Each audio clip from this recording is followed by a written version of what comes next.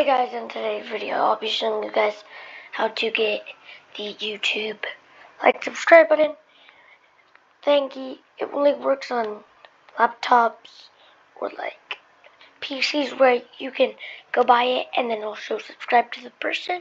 Anyway, you want to go to your channel, okay, on YouTube Studio. So and then you go to this, click branding, video watermark. So say I deleted it, okay? Frick.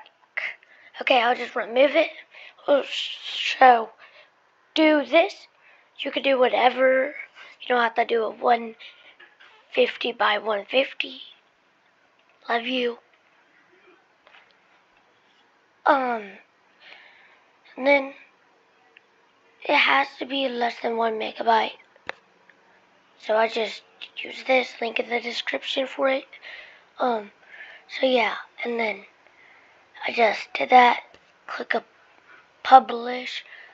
It only works when you don't select made for kids or something.